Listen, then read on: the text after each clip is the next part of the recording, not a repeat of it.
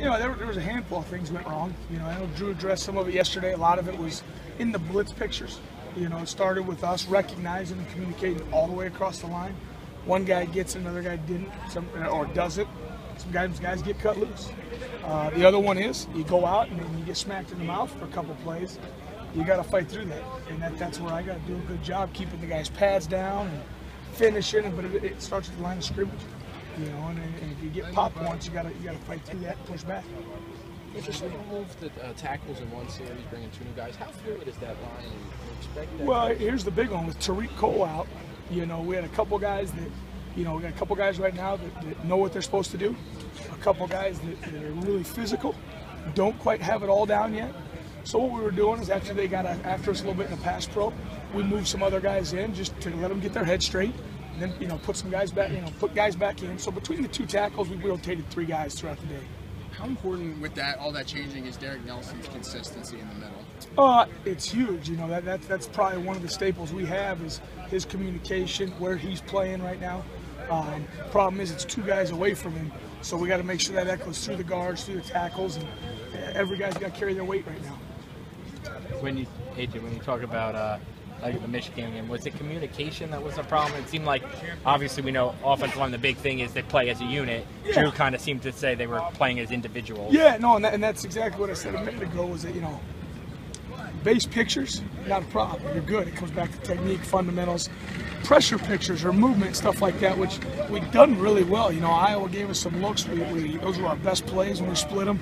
And so I don't, you know, like I said, I probably didn't prepare them well enough. So it comes back to make sure that they saw everything.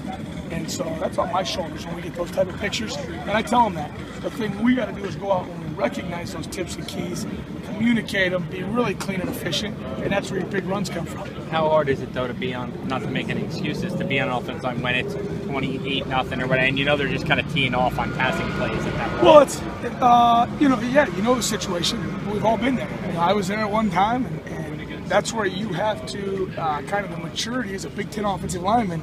Okay, this is one-on-ones. They know it's pass. I know it's pass. 3rd and 15. That's a high pass situation. Not always, but it is.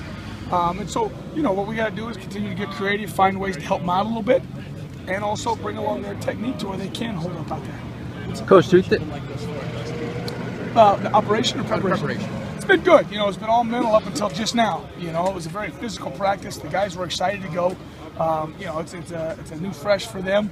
We move on, we get going. We're playing a team on the other side. So, but you know, it's Big Ten football, and it's a game. Our guys came out. I was impressed with how they played physically. But once again, the mental side of it, we got to make sure we're sharp. Coach, do you think the next 6 games is kind of like a fresh start? Yeah, they are. We're really approaching it. It's a new season. You know, after what we've gone through the last 2 weeks, that's coaches, players, support staff, everybody.